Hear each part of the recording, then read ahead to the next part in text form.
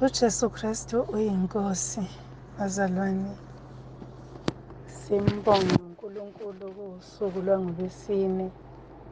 Hambe nathi iviki lonke njengoba sekuLwesine namhlanje seliyoshona. Uye wasinakekela uNkulunkulu. Ake sikhuleke. Baba, egameni leNkosi yethu uJesu Kristu, siyabonga Baba wethu ongcwele, umusa nothando lwakho. Sibonga ukuthi usinakekele kuze kube la. Sibonga usuku uNkulunkulu wethu osiphe lona. Ezwini lakho Nkosi kuthiwa iminyaka eyinkulungwane ifana njengosuku olulodwa phambi kwakho. Nkosi, sibongile ukuthi uNkulunkulu ongaguquki. Siyabonga ukuthi uthembeka usuku nosuku lwaleyo mnyaka Nkosi engebalwe uma sesikuwe. Siyabonga Baba wethu ongcwele, nantambama sizofunda izwi lakho, sivule iy'nhliziyo zethu ukulalela ukukhuluma kwakho. Ehlisa umyalezo wakho-ke Nkosi, usipho ukuzindla ngawo, qoqa iy'ngqondo zethu zibuyele ekulaleleni izwi lakho. Sithumba konke ukungalaleli, sikuthumbele ekulalelweni kwezwi lakho. uJesu Kristu uyinkosi. Amen. Ngiyabingelela-ke bazalwane egameni leNkosi yethu uJesu Kristu. Namhlanje sizofunda ngoJosefa. Bengiyitshele-ke ukuthi sizoqhubeka noDavide njengoba sasinqamlile. Kuyavela-ke ukuthi cha, namhlanje ake sifunde ngoDavide, ngoJosefa. Inkambo yalaba bobabili ithi ayifani. uNkulunkulu wabakhetha bebancane, wabanikeza umsebenzi omkhulu. Bizo lwabo luhlukile kancane kodwa luyafana uma usulilandela. uDavide sizwile ngayo ukuthi wavala iy'ndlebe wayobhekana nomfilisti ukuze alalele izwi likaNkulunkulu elalithi hamba uzonqoba. Wavala iy'ndlebe zakhe, abafowabo bemhleka, bemjivaza. Ngisho nenkosi impela uSawuli naye emngabaza, beze bemgqokise iy'ngubo angafanele ukuyigqoka ezazingamlingani, kodwa waphikelela waya phambili. Namhlanje-ke sizofunda ngoJosefa. Ngizofunda izwi elizoba isisekelo, kodwa ngithanda ukuthi ngiqale emuva indaba. Sike sikhulume ngokuthi ungubani lo Josefa. uJosefa wayeyenye yamadodana ka-Israyeli, uJakobe ogcine esewu-Israyeli. WayesewuJakobe then ethola amadodana akhe. So uJosefa wayeyindodana ewunamba 11. Angikho-ke lapho, ngisekutheni kwakunabafowabo abadala, kodwa uNkulunkulu akakhethi ukuthi umuntu umbize engakanani. Akakhethi ukuthi uyoze ube ngaka bese ngiyakubiza-ke. Sizwile endabeni kaDavide ukuthi ubaba wakhe ethi akayolandwa ekwaLuseni wathi umfanyana nje obovana. Nangempela wafika eyimfana nje omncane. Nangu-ke noJosefa naye umfana nje omncane. uJosefa-ke uhlangabezana nokungathandwa emndenini. Abamthandi inhlobo abafowabo ngoba ubaba wakhe uyamthanda, number 1. Number 2, unalento kaNkulunkulu kuyena. Angeke bakuthande mntakababa, unento kaNkulunkulu kuwena. So siyazi ukuthi sonke siphefumulelwe ngomoya kaNkulunkulu. Kodwa kunezinto uNkulunkulu azibeka kuthina. Uyasibiza njengoba esho kuJeremaya ethi ungakabi ngingakakubumbi ngakwazi. Ngakubeka umprofethi esizweni ungakazalwa.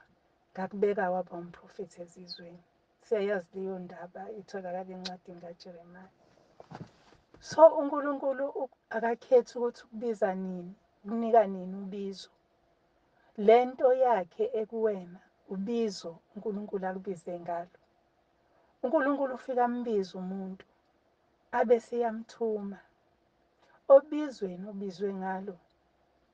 Kwesinye isikhathi uyolibonela olukhulu kakhulu ungazi ukuthi uzokwenza njani ngalo. Kodwa uNkulunkulu usuke khona ezokudirecta. Senzelwe kwalula sanikeza umoya oyingcwele. Angakalifunda izwi bazalwane. Bengisandlalela nje indaba kaJosefa. uJosefa ngomunye owabizwa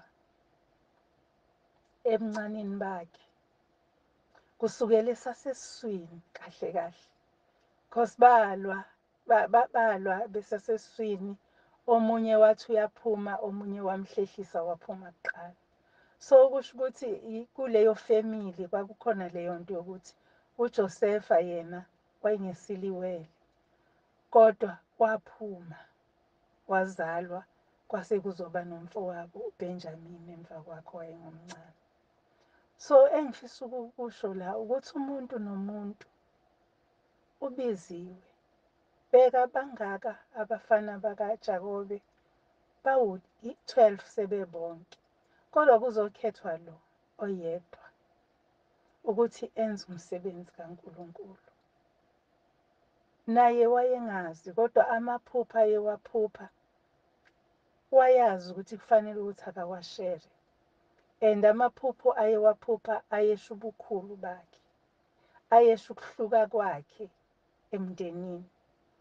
The fact ukuthi silala sonke phakathi phansi kophahla, uNkulunkulu uzokhuluma nomuntu oyedwa. Ingakho ethi ngiyofika bebabili ngithathe oyedwa. Ngoba uNkulunkulu uyamazi umuntu wakhe amdalile nokuthi umbekele yini emhlabeni. Sizofunda-ke bazalwane. Ngiyacabanga ukuthi sonke sesiyaqonda ukuthi ubani lesikhuluma ngaye. Ulo owayephupha amaphupho amangazisayo. Iphupho lokuqala lalingeleinkanyezi, lalingeleithungu. Zonke ziyi-11 zikhothamela isithungu sakhe ensimini. Iphupho lesibili ilanga nenyanga ney'nkanyezi zikhothamela yena. So ulo Josefa-ke esikhuluma ngayo namhlanje. uJosefa-ke siyazi ukuthi abafowabo babengamthandi futhi babenyanya kakhulu lento yamaphupho akhe ngoba aye bakhombisa ukuthi uyitshela ukuthi uzoba mkhulu kunabo. Lona lesibili bathi uyitshela ukuthi uzoba mkhulu ngisho nanakubazali bakhe. So bamenzela uzungu lokuthi bambulale. uNkulunkulu wangavuma ngoba icebo lakhe lalingakafezeki. Uma uNkulunkulu engavuma ukuthi bambulale bamfake decide ukumfaka emgodini, bathi ungcono ukuthi ayifele lapha emgodini. Sebemfakile babuye babona ngcono bamdayise ahambe bamdayisa-ke. Asifundeni-ke sizofunda lapha kuGenesis 37 siqala ukufunda kuverse 28. Sofunda nje amavesi amabili u-28 no-36. Asifundeni-ke. Kwasekudlula abathengi bakwaMidiyani bamdonsa uJosefa bamkhuphula emgodini. Bathengisa ngoJosefa kwabakwa-Ishmayeli ngezinhlamvu ezingama-20 zesiliva. Labo-ke bamusa uJosefa eGibhithe. Uverse 36 uthi abakwaMidiyani bathengisa ngaye eGibhithe uPotifari inceku kaFaro induna yabalindi bakhe. Izwi lakho uNkulunkulu wethu ukhuluma ngalo uJesu Kristu inkosi. Injalo-ke indaba kaJosefa masiyinqamulela. uJosefa-ke ubiziwe uNkulunkulu. Isihloko-ke engizosipha le ndaba yethu sizosithola laphayana encwadini kaJob chapter 23. Sizofunda khona uvesi 10 no-11. Isihloko sale mkhuleko wethu namhlanje. Sifundeni-ke Job 23 verse 10. Ngokuba uyayazi indlela yami. Ngokuba uyayazi indlela yami, esengivivinyile ngiyaphuma njengegolide. Ake sifunde nje lelo vesi kuphela. Esengivivinyile ngiyaphuma njengegolide. Isihloko-ke lesi somkhuleko wethu namhlanje. uJosefa-ke udlula kulezi zinto ngoba uNkulunkulu umbekele lobu bukhulu, lokhu kukhothanyelwa akuphuphile. Lokhu kuphupha, lamaphupho kaJosefa kwangesiyo amaphupho nje, kodwa kwakuyiprofesi, kwakuwukuprofetha okwakuzokwenzeka. Uma ngabe-ke uNkulunkulu embekele lo, uNkulunkulu siyakhumbula ukuthi uNkulunkulu wayethandile kakhulu isizwe sakwa-Israyeli. Wasithanda wathi siyisizwe sakhe. uNkulunkulu wabakhipha eGibhithe, wabahambisa engakabakhiphi eGibhithe. uNkulunkulu wabiza u-Abraham kungasekuqaleni la. uNkulunkulu wahamba no-Abraham, Abraham waze wasabalala, wakwaba nabantu oLothi nabobani, kwasabalala kwaba sezweni. Yafika-ke indlala-ke. Masifika indlala, uNkulunkulu wayazi ukuthi indlala izohlala isikhathi esingakanani emhlabeni. uNkulunkulu kunokuthi athathe kubantu ababekhona, ababe-strong then, ukuthi bahambe bayolanda ukudla eGibhithe, uNkulunkulu wathi akuzalwe le ngane. uNkulunkulu wayikhusela le ngane. Ukuze-ke ume ube nesibindi kuNkulunkulu, uyakuvivinya uNkulunkulu ukuze uphume unjengegolide. Namhlanje-ke siyakhala bazalwane, siney'nkinga ey'ningi, siyakhala. Kwesinye isikhathi uthi uye emkhulekweni ufike ungakusho lutho, ukhiphe inyembezi kuphela. Kwesinye isikhathi uthi usakhuleka umkhuleko unqamuke, kwanda isililo. Kodwa sisaba lezi zinhlupho ezisivivinyayo. uNkulunkulu uma ngabe ekuthuma, kumele edlula ey'nhluphekweni. Awukwazi ukuthi usuka nje kukuhle bese wena usuthunyiwe awusavivinyekanga, ngoba uma ngabe kuqhamuka impisi uzobaleka kuqala umhlambi uhlakazeke. So uNkulunkulu uyamsindisa-ke uJosefa esandleni sabafowabo ukuthi bangambulali, kodwa bafeze icebo likaNkulunkulu bengekho awe. Mhlawumbe ulala ukhona, akukhona la ufisa ukuba khona, kodwa mhlawumbe ingoba icebo likaNkulunkulu lithi dlula lapho. Mhlawumbe uyavivinywa, mhlawumbe uzophuma ube yigolide.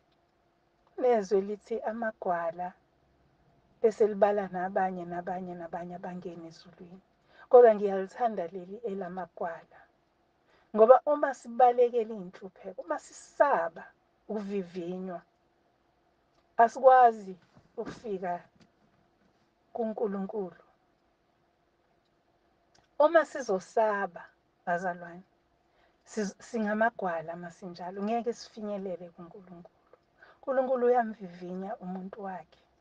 Kulezi y'khathi, lesi sikhathi esikuso, sesivivinyelwa isikhathi la kuzobe sekubusa khona isilo, la amaKrestu ezobe sebulawa khona, la kuzobe sekunzima, la kuzobe sesingasenakho ngisho nokudla, sesingakwazi ngisho ukufunda izwi.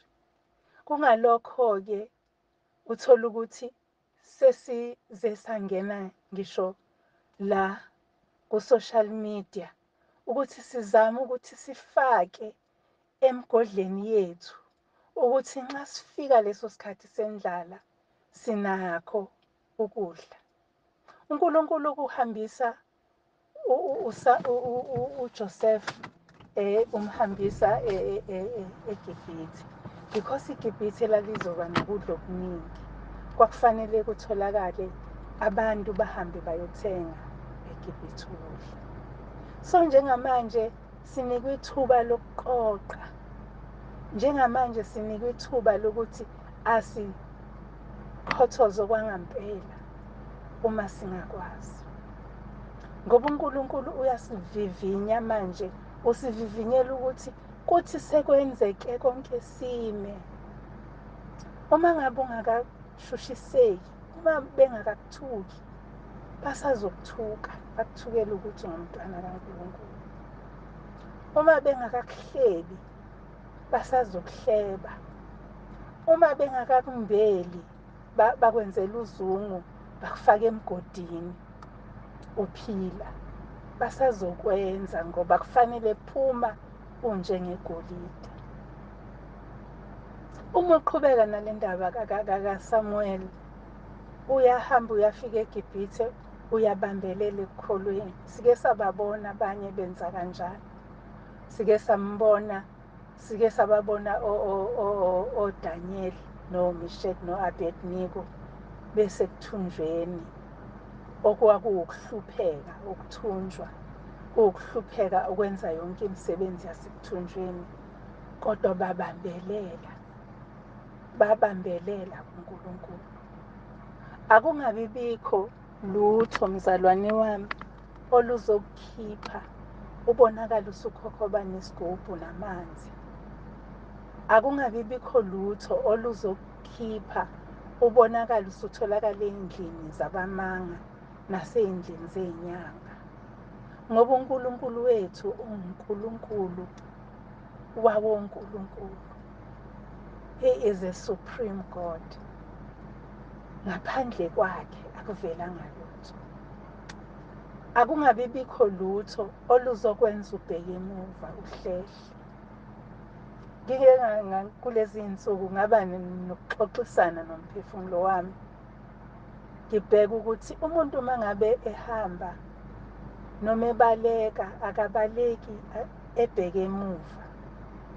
Kunalokho uyajeqeza abuke ukuthi abamjahayo bakude kangakanani, kodwa akabheki emuva, funa akhalakathele emgodini. Simele ukwenze njalo, bazalwane, sigijime, sibheke phambili. Sesivivinyekile, sizophuma sinjengegolide. Kusho la uJobe siyakwazi ukuhlupheka kwakhe, akekho ongathi ngingafisa ukuhlupheka okunjengokaJobe. Ukuhlupheka kaJobe kwakuyisimanga, kwakukhulu kakhulu kumuntu wasemhlabeni, kodwa uJobe akaphazamisekanga.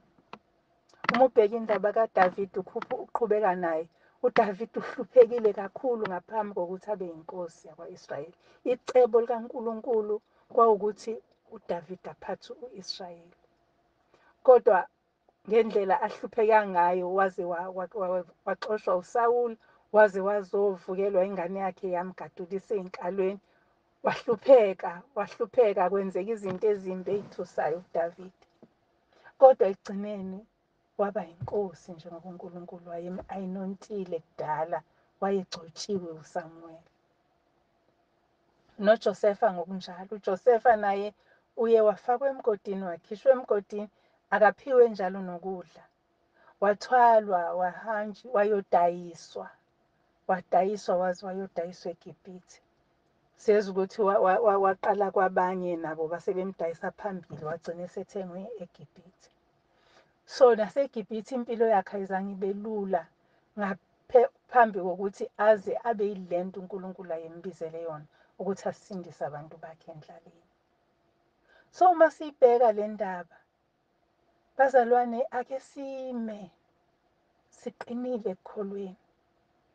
Ake kuthi uyazi ukuthi ngibheka nje nangendlela esijabulela ngayo imikhosi. uNkulunkulu kwenza ukuthi kube lula kuthina. Ngoba uyazi ukuthi siyeza isikhathi la sizongakwazi ngempela ukudla, kuthenga ukudla ey'tolo. Siyeza isikhathi la singeze ukwazi khona nje noma ngabe unayo imali ukuyithola imali yakho ebhenki. Siyeza leso sikhathi kusho ukuthi asizuba nakudla.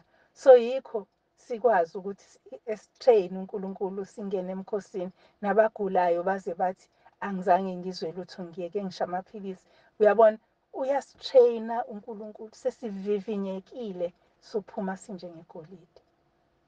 Engithanda ukukusho nje namhlanje bazalwane, isikhathi sami siyashesha. Kodwa ngiyayithanda le ndaba, iyangikhuthaza kakhulu ukuthi uNkulunkulu akamane uthi umshumayeli, angazi ukuthi uvesi bani kumshumayeli, okhuluma ngokuthi umuntu akamane ayithole indaba kaNkulunkulu kwasekuqaleni. Kodwa ngokuhamba kwesikhathi umuntu uyayithola. Uthi akayibambi ukusebenzisa lelo gama. Ukuthi umuntu ungavele eyibambe ekuqaleni kodwa manje akwenzeki. So ngiyabheka nje ukuthi uNkulunkulu noma ungahlupheka kanjani, uma inhliziyo yakho ingasuki kuyena, uhamba nawe, ungena nawe nasey'nhluphekweni. Simbonile engena noShedrack noMeshaki no-Abednego emlilweni, esithandweni somlilo. Sambona engena noDavide, noDanyeli emphandweni wey'nkonyane. Simbonile uNkulunkulu emele ukuthi icebo lakhe alifezeke. UNkulunkulu ongaqamba ma. Nanamhlanje singayiqoqa ingqondo yethu, sivume ukuthi Nkosi nangu mina la, ngenza ibumba esandleni sakho. Usho njalo uJeremiya, yes, uJeremiya, Hezekiya. Uthi umbumbi usiqala phansi isitsha esonakele, aqale phansi ibumba, abumbe isitsha esinye esihle. So uNkulunkulu ulindele lokho ukuthi asize kuye sinje ngoba sinje. Yena uzoqala phansi. Uthe uyadala izinto ezintsha. Uthe uma uMose evukelwa ngabantwana bakabani laba abadumisayo kona. Uthe uma bemvukela wathi uMose, uNkulunkulu uzodala into entsha namhlanje. Ukuthi uma ngabe laba be-wrong, umhlaba uzovuleka ubagwinye. Nangempela uNkulunkulu wayengakaze ambulale umuntu ngokuthi agwinywe umhlaba then. uNkulunkulu wayeyakushaye ngesifo, akushaye ngombani, uwe phansi ufe nje. Kodwa ngenxa yokuthi uMose wathi uNkulunkulu uzodala okusha namhlanje, kwavuleka umhlaba, bagwinyeka nezindlu zabo nakho konke kwabo, nemfuyo and everything yagwinyeka emhlabeni bebhekile bebona. So uNkulunkulu uyayidala into entsha. Uma uNkulunkulu eyidala into entsha, singabazelani. Ungabazelani. Kukhona abanye abathi angikwazi nanokushare izwi ngoba ngiwubani mina. uNkulunkulu uyayidala into entsha. uNkulunkulu uye wathi kuMose, uMose ethi nginamalimi. Wathi uNkulunkulu nawo ngiwadalile. Nawe ngingaqondisa lawo malimi uma usuphambi kaFaro. Futhi ngizokunikeza uzohamba naye. So uNkulunkulu uyadala into entsha. Asihambeni sibhekile phambili. Sesivivinyekile sophuma sinjengegolide. Bazalwane, asingayisabi inhlupheko. Asithi bring it on. Ngoba singeni sodwa kuzo. Singena naye lo osivivinyayo. Ukubona ukuthi mangabe sekubhalwe i-exam, uthisha usuke engasawuvula umlomo. Noma ngabe nibhala i-test, uthisha ukhona eklasini kodwa usuke sengasasho lutho. Wenze njalo uNkulunkulu. Ufika athi ungesabi mina nginawe, ebese mawusuhamba angasho ukuthi uyangibona na, ngoba afuna ususa amehlo ubheke yena. kodwa uyahamba ukuze uhambe. Uyakutshela nje bese ethi hamba-ke, yena ebese hamba nawe, kodwa wena ungasaboni ukuthi uhamba naye. Uzothi uma esethi bheka la odlule khona, ubese uyabona ukuthi bengeke ngihambe ngedwa la. So bazalwane, namhlanje nginalokho nje enhlizweni yami. Angazi noma ngiyashera izwi noma ngiyaxoxa, kodwa nje ilapho nje into yami ukuthi hayi bo, simele ukuhlupheka, simele ukudlula ey'nhluphekweni. Simele, yabona ukuthi kufanele ukuthi noma ngabe akwazi ukuthi uzophekani namhlanje, uthi Nkosi ngithembe wena, ngiyazi ukuthi ngimele ukudlula nakulokhu. Kukhona omunye umfana oke waxoxa enye indaba ebuhlungu kabi, kodwa emotivate ukuthi ugogo wayemkhulisa, wayethi uma ukudla kungekho, avele athi abeke ibhodwe athele amanzi, njengomuntu ozobonda uphuthu noma i-stiff papa, impuphu kodwa ibingekho. Uthi sihlale silinde ukudla soze sizumeke silale. Abese yacisha ugogo umlilo, silale ngoba ukudla akukho. So uma ngabe sinethemba, uyabona ayikho into ekukhuthaza njengethemba bazalwane. Uma unethemba lokuphila okuphakade, musukudidiswa izinto zamanje, ngoba ithemba lokuphila okuphakade uyazi ukuthi noma ngingadlula kulo mhlaba nginokuphila okuphakade. So kufanele sikulwele ukuphila okuphakade, ngoba asihambi ngamandla ethu, asikwenzi ngokuqonda kwethu, asikwenzi ngokuhlakanipha kwethu, kodwa ukhona lo ethi ngizokuphasa. Ukhona lo othi ngizokuthwalela ngisho imithwalo yakho. Ukhona lo othi phonsa, asisuseni imithwalo yethu kithi, siyiphose kulo sikhathalelayo. Kulo uyazi ukuthi ngake ngasekhaya ngehla ngey'nyawo ngaye eSwazini. Uma usekhaya kuseduze eSwazini, kodwa kuney'ntaba ezehliwayo. Kwaba lula ngehla. Uma sengibuya ngase ngifisa ngisho ukugibela embongolweni, because intaba istip, so uyikhuphuka zigzag. Kodwa angifisanga ukuphinde ngihambe laphana, ngoba kwangigqilaza kakhulu, ngezwa ukuthi kunzima. Ngase ngifisa ukuyiphosa phezu kwey'mbongolo, ngoba kwakukhuphuka iy'mbongolo zithwele imithwalo esuke iyothengwa.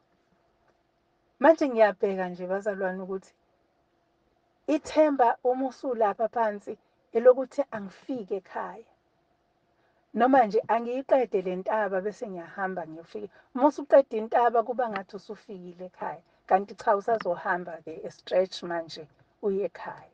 Kodwa uma ufika lapha phezulu kuba nalokhu kuthula kungathi usuvele ufikile ekhaya. Inzima-ke indlela esiyihambayo, kodwa futhi sinomuntu osithwalelayo imithwalo yethu. Thina asisathwele lutho, thina okwethu sekuwukuvika nje, ngoba phela sifakile nesivikelo, siphethe nenkemba kamoya. Sekuwukuvika nje ukuthi nasi isihlangu, nansi inkemba, nasi isivikelo, siyahamba siyaphambili. Bazalwane, ilokho nje namhlanje engifisa ukuthi sikhulume ngakho, ukuthi sesivinyekile, sizophuma sinjengegolide. Igolide-ke uNkulunkulu uyalithanda igolide eliyithini, ukuze singene phela egolideni elikhulu, ola kuthiwa khona ngisho ney'tradi zakhona, imigwaqo iyigolide, namasango igolide, yonke into igolide. Kusho ukuthi sofike singene khaxa uma sivuma ukuvivinya, and amagwala awangeni ezulwini. Kusho isambulo 21:8. Awangeni amagwala, angeke azayo amagwala.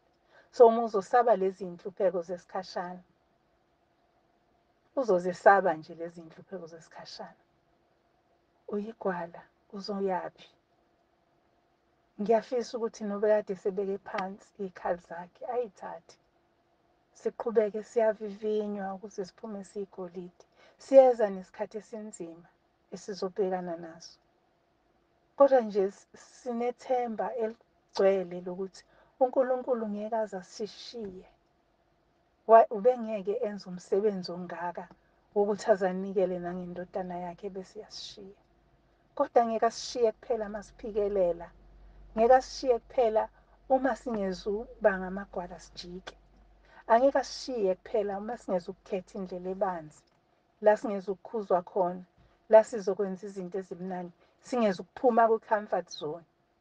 Sidinga ukuphuma ku-comfort zone, bazalwane. Sihambe endleleni engumncingo, endleleni encane, ukuze sithole ukukhululeka phambili. uJesu Kristu inkosi asikhuleke. Siyabonga Baba wethu ongcwele, izwi lakho khuluma ngalo kithi komunye nakomunye.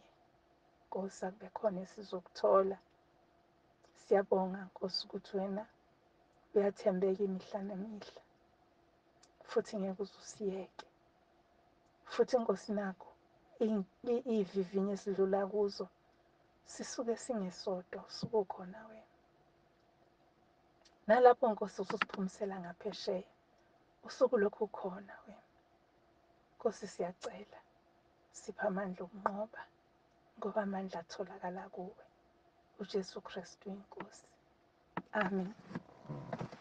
uJesu Kristu uyinkosi-ke bazalwane, inigcine inkosi. Amen.